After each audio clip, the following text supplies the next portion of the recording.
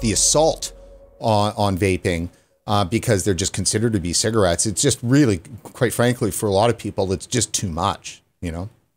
I certainly understand that, and I am not personally happy about where things have headed. I have looked at a number of different forms of evidence and concluded that they all combine to suggest that vaping is increasing smoking cessation. I believe this is true certainly in the United States. I believe it's true in the UK as well. The first one is some randomized controlled trials. We don't have enough of these, but we have a very prominent one by Peter Hajek and his colleagues that was published in the New England Journal of Medicine this past year.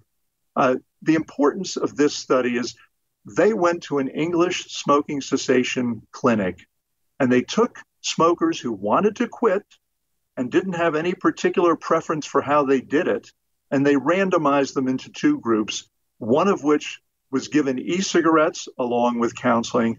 The other was given nicotine replacement products along with the same kind of counseling. At the end of a year, the vapors were almost twice as likely to have quit smoking as the people who were using the governmentally authorized smoking cessation products. So that's a pretty compelling kind of piece of evidence. We have other randomized trials as well, some of them coming out just recently that support this basic notion. And then we have the evidence from population studies looking at what has been happening to population levels of tobacco use. And in both the UK and the US, there are 3 or 4, I think, very influential papers by some of the leading scholars in the field, Robert West and his colleague Emma Beard in the UK, Xuehong Zhu in the US. Both of them suggest that vaping has decreased smoking by about 10 to 15% in a year. Now, 10 to 15% isn't the answer to the problem of smoking, but in public health terms, it's a pretty significant impact. And keep in mind, this is all occurring against this backdrop of opposition to vaping in the public, in the media, and in the mainstream public health field. So we're getting some, I think, pretty significant evidence from these population studies that vaping does make a difference.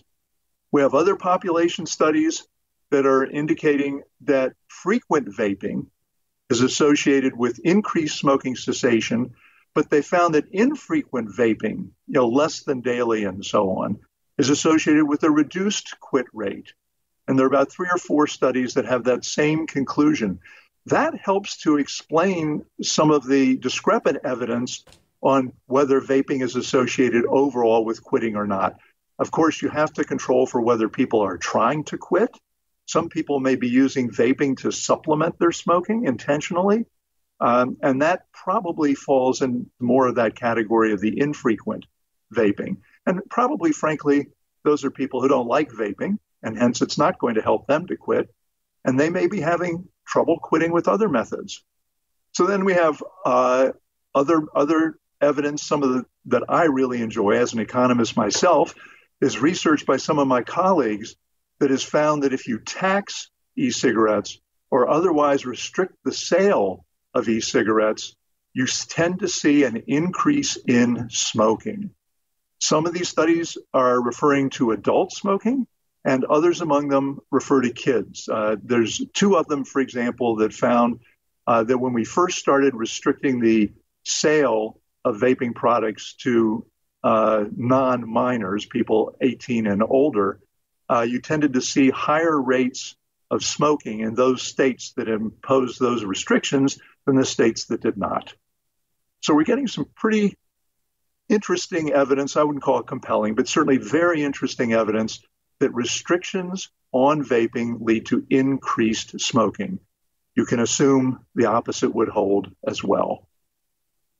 Next, we've got data demonstrating that smoking cessation rates have increased and that e-cigarettes are the single most widely used aid in smoking cessation attempts. And this is again true in both the UK and the US. So more smokers are using vaping products in their attempts to quit than they are the other government-approved cessation pharmaceuticals, nicotine replacement therapy products, and anything else. Let me interrupt you. Let me interrupt you there, Dr. Warner, for a second. My question here is this: is that during the whole scare in the fall with E-Valley, which we'll talk about coming up here, we had often the parents in the parents groups and so forth, and some of the health voluntaries sitting there in the White House with the president saying that there is no evidence showing that vaping is effective for smoking cessation. So just want to bring that into the conversation here, because it seems to me and to most people that the anti-vaping opponents just don't recognize that research. Well, this is a phenomenon in our society more generally, and that is people recognize what they want to believe. And they will tend to follow the research that's consistent with their beliefs. This is actually, we've got a literature on this in the psychology field dating back several decades now, but it strikes me as being especially relevant in the current era. And that's because we're living in a period when facts are no longer facts, when science doesn't matter. We've tended to discredit science, and people believe what they want to believe. And I think that's a major factor of what's going on here. We're not getting any good civil discussion between the two sides of the, if you want to call it a debate, you can call it a debate over e-cigarettes. Did you have anything more to add here except for hooray on cessation? No, I mean, again, putting these pieces together, and we have a couple of more pieces here. We take a look at the fact that smoking prevalence and the sale of cigarettes have declined at an unusually rapid rate precisely during the era of vaping. I think this is especially noteworthy when we're looking at kids and young adults. If you look at the data on smoking among kids, so Monitoring the Future, which is a study of high school and middle school kids' use of drugs of all kinds that dates back 40 some odd years. During that period, they've covered smoking in high school seniors that entire period, and then 10th and 8th graders starting in the 1990s. What we've observed is that smoking has been on the decline for the last 25 or more years. If you take a look at the period during which that decline accelerated most, it coincides perfectly with the period when vaping became popular among kids. So the first time we saw a significant percentage of kids vaping was in 2014. That was the first year in which we saw a large proportion. By large, I mean bigger than about 5%. That was also the year that we saw one of the largest declines in cigarette smoking prevalence in history among kids. And if you look at the entire period from then through 2019, the slope of the line has changed. The decrease that, frankly, we would have expected to slow down simply because it's getting so low, the prevalence of smoking is becoming so low among kids, has actually sped up during the period of vaping. So that's a pretty compelling fact that we need to keep in mind.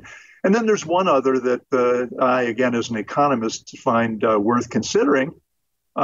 Whenever governments are either adopting policies or even talking about them to ban or restrict flavors, or, for example, ban the sale of e-cigarettes outright, which San Francisco did, Massachusetts did so temporarily, we see the share prices of the major cigarette companies rise. What is that telling us? It's telling us that the market believes that these two are substitutes for each other, that as vaping goes down, smoking will go up. And conversely, if we get vaping to increase, there's a good possibility that smoking will decline.